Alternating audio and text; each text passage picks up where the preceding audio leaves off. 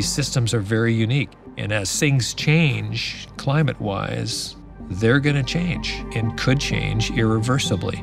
The dry valleys are very similar to Mars' environment.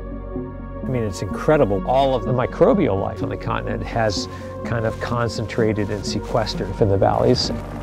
So right now in front, we're coming in, you can see the Onyx River, longest river in Antarctica. If you look to your left, you're going to look right up the right valley.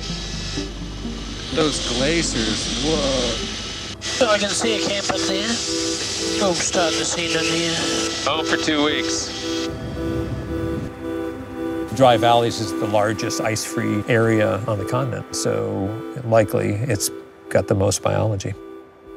My obsession is with understanding how organisms can survive in some of the most extreme environments on the planet.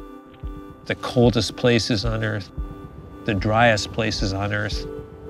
This project has 12 scientists investigating the impact of people on the ecosystem, as well as the impact of potential climate change on the ecosystem. How's it going, buddy? Yeah, good to see you again. Yeah, good to see you, man. We go to the dry valleys because the surface cover is very simple and we can do observations that we can't do anywhere else in the world.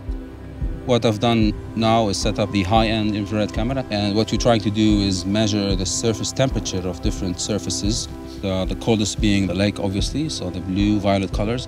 And this is one of the dynamics we're trying to capture in our analysis. Weather is a global phenomenon, and whatever happens in Antarctica will affect eventually weather in different areas in the world. Temperature 0 Celsius. Every now and then the wind picks up. My main focus is the surface, a few meters above the ground. This is where people live, where we grow our crops, so this is why it is important. As the stewards of this planet, we shouldn't tolerate extinction.